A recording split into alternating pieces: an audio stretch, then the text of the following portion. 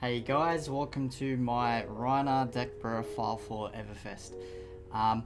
This is a deck that I've been brewing with for the past few weeks. You've seen some of the videos of the matches with this deck, and I finally got it to the point where I really think that this is a big contender for this current meta for Everfest. I want to do it without further ado, but I think there's a few things that we need to discuss before we go into the deck profile. Right now, this meta is very much a combat trick heavy meta, so you can't really just go into a game just with raw damage and win every single game. You really need to plan your deck out before you verse every single hero, and because we are like an off meta hero, we can kind of just catch our opponents off guard. So I'll start off with the equipment.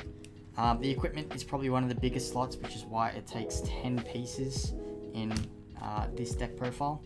So we've got our skull cap, and then we've got our skull horn. These days I'm not just using this for arcane barrier, but the main reason why I use skull horn now is if we need to go into a YOLO brute strategy, we can simply just go skull cap, discard a random card from our hand, draw a discard, and then either intim turn on our claws, and then this also comes up in the Prism matchup as well, because if they simply put down an aura, we just crack this, swing face, and then swing claw at one of their auras. And of course, our weapons. Because I'm not a bad player, I will always try and make a build where you can use Romping Club and Mandible Claws in the exact same build. I think you're very stupid if you just want to rely on one side and not rely on the other. And Rhinar's an amazing hero for this because he facilitates for all roles, and basically his deck isn't really much of a utility. Well, it's more of a utility than more of a full game plan. A good Rhinar player will know how to like bring someone down low enough with whatever cards they have. But yeah, so Mandible Claws and Romping Club. Then we've got our Gambler's Gloves, Skull Crushers, Nullrune Gloves. Despite my hate against Gambler's Gloves, this serves the same purpose against Prism and is literally only in here because of Prism. We want to destroy their auras whenever they come up on the field. Unfortunately, it does take one of our equipment slots, but in my opinion, over the Skull Crushers and the Nullrune Gloves, it's the best option that we really have against them, because one, they don't care about damage, and of course, they only deal arcane damage with a, what's it called? Merciful Retribution. So Gambler's Gloves is just going to have to take that slot. I would have really liked to use Goliath Gauntlet, or what's the other one? Goliath Gauntlet or Brave Forge Braces in this slot, but I think we really needed to at least deal with the Prism auras as soon as they come up. And then our one tunic and then scab skins. Of course, scab skins is an auto include in every deck list, and it's basically find or spring tunic as well. But yeah, so usually we just tunic abuse deck, but of course we have a lot of other combat tricks as well. So we'll go straight onto the deck profile. It's not a Rhinar deck without 3 Alpha Rampage, because Alpha Rampage is our specialization, of course. 3 Massacre, 3 Swing Big. So this is your main package of dealing big damage in one big hit. These are solid cards, all of them block. And of course, Massacre gains the double intim, of course. Swing Big is an amazing addition to the deck, but usually is only amazing when we're able to get it off a Blood Rush Bellows, because it's basically 1 cost less over a Massacre. This is where the deck profile goes a little bit swingy. We have our no block package with 3 pulping. As you've seen, I've really liked using pulping recently. 3 Wild Ride, and then 2 Bare Fangs. So the Wild Ride I would have really liked to bump down to 2, but the reason why Wild Ride is at 3 is because if we need to go into a YOLO brute strategy, just having more 6s is what we need. And because, you know, if we randomly get the discard, we get the go again on this.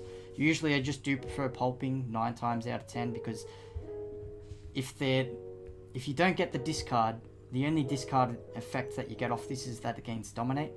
And if we're able to strip 2 cards from their hand, that's good enough in my opinion. And then the 2 Bare Fangs. So Bare Fangs is a card I can never play at 3 because I feel like it's always a bricky card. It's amazing when you put in your arsenal and then can do a setup turn with it. But Bare Fangs on itself, you know, 2 for 8 is amazing. But I can't bring myself to running this at 3.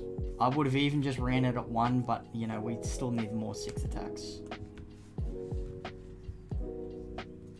We've got our blocking 6 attack package that's red. So Breakneck Battery, I'm a high advocate for this card because, like, if it's a 3 card combo where you can go like swing with Breakneck Battery, discard a card, use Tunic, and then swing with Club, which is 11 damage. Of course, these cards do it a lot better now, like Wild Ride and Pulping, but this is just if you're able to play a more slower game. We've got Pact Hunt and 3 Command and Conquer. Can't go wrong with Command and Conquer, though it isn't a brute card, of course. But being able to threaten the arsenal is always great, and Pact Hunt is just an amazing staple for the deck because it just has Intim and gets us out of the situations that, you know, like just swinging with this is more than enough. So we go into our yellows. So our Barraging Bighorn, Beast Within, of course, auto include in every single brute deck, no matter what brute you are. 3 Riled Up, and then 3 Smash Instinct. All these, you know, of course, this side is really just a, you know, like I want to say deck filler, but it is yellow, it is 6 attack. Sometimes you get the +1 effect off this, especially now that we have a lot of draw discard effects. So sometimes this can come in for 7, but it doesn't really matter. And, you know, 6 with Intimidate just on a yellow stick is amazing. Beast Within is amazing off the top now if we're able to draw and discard. The Beast Within, same as the Massacre, something I didn't say earlier. And yeah, of course, Blood Rush Bellows turns. Just, I've felt like I really had to bump up my 6 attack, 6 attacks in this deck because how many times I miss like Beast Within triggers. So sometimes I'll be taking 4 or 5 damage. But yeah, and Barraging Bighorn serves the same purpose as, like, let's say Pulping, but of course this is it's still deck filler, but you can, you know, make it work.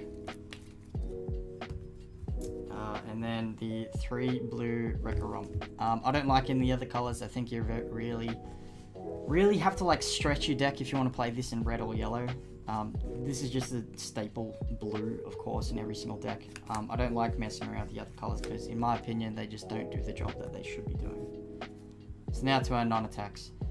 Wouldn't be Rhinar without our package of 6 Barraging Bighorns, Barraging Beatdowns.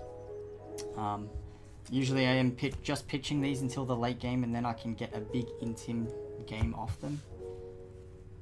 Our Blood Rush Bellows. Sometimes you could even cut this card, but in my opinion, you know, it is the strongest card in Brute. And when I say you can cut it, is just when you want to play club and play really want slow game. But you have enough options to where you should just be playing this. And then 2 Tear Limb from Limb.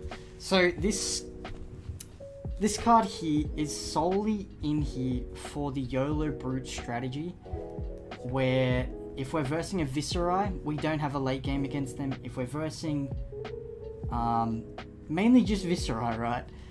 Viserai has such an amazing late game, such an amazing mid game, and if we're able to just take the game from them when they have 20 health, we can just play Tear Limb from Limb and then play a Swing Big or an Alpha Rampage, come in for 18 or 16 damage.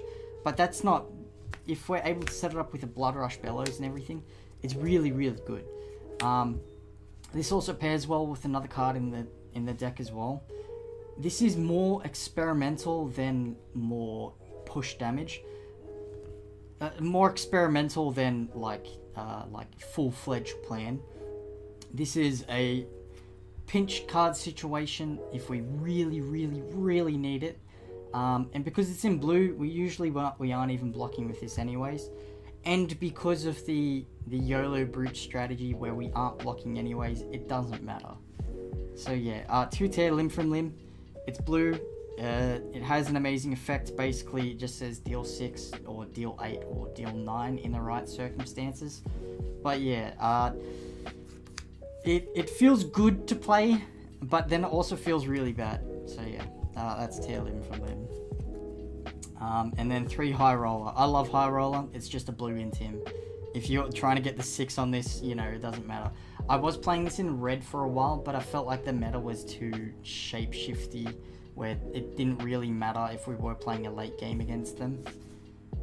So yeah, high roller, blue intim, more than needed. And then we've got Sand Sketch Plans. Sand Sketch Plans is an MVP today. If we're able to search out the Blood Rush, not the Blood Rush Bellows. Well, you can search out Blood Rush Bellows turn 1, or you can go the Beast Within. And in my opinion, sometimes just pulping on its own is good enough to search off this. Gaining 2 action points, intiming, amazing early, amazing late. So then our combat tricks. So we've got Faith for Scenes if we need to play the defensive club build. We've got our Sink Belows. Sink Belows, the same thing. Usually when you're playing a slower game, you just keep these in and then take out all the non-blocking cards, and then the other way around. But then we also have 2 even bigger than that.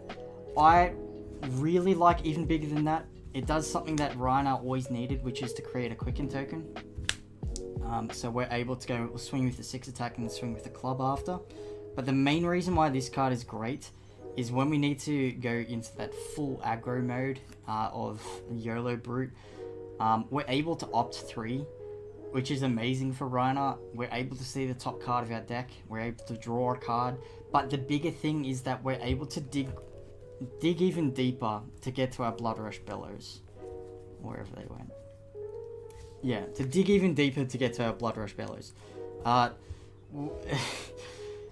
This card on its own, of course, just says, you know, draw a card and create a quicken token. But it's so much more than that in Brute because of all the draw, discard, random cards.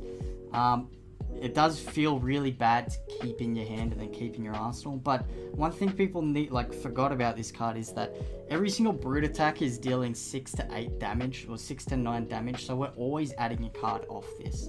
Everyone's saying, oh, this is the what's it called? The Katsu card. No, this is the Brute card. This card was made for Brute. But yeah, even bigger than that. I found playing this at 3 being extremely bricky. So I've bumped it only down to 2. So yeah, there's a lot of 2-ofs in this deck. And then we've got our 1 Reckless Swing. I would be playing this at 2, but I felt like this current meta, I had one option of playing Tear Limb from Limb at 1 and then Reckless Swing at 2. And my personal opinion, 1 is more than enough, especially if you're able to read your opponent and then read a few turns ahead. If you notice that it's going to come down into a grinding halt, we need to just arsenal this card and then play it on them. Most players are just playing around Reckless Swing, so getting them down to 3 health is more than enough because they need to always stay at 2 health, or more than 2 health. Against Starvo, this is nothing at all because they can just go Crown ability, shuffle away their arsenal, reduce the cost or reduce the damage by 1. So that's why if Starvo wasn't such a big prevalent thing in this game, this would definitely be at 2. Just because they're able to reduce the cost by 1. I'll reduce the damage by 1. So yeah, that's it for my deck profile. I probably won't be changing this for the ProQuest. I think I've got it where I really like it right now. And of course I'll be doing a lot more matches. I'll also try and stop shuffling my hand, of course, because, you know, old habits die hard. But yeah, that's it for the deck profile. I'll see you in the next one. Peace.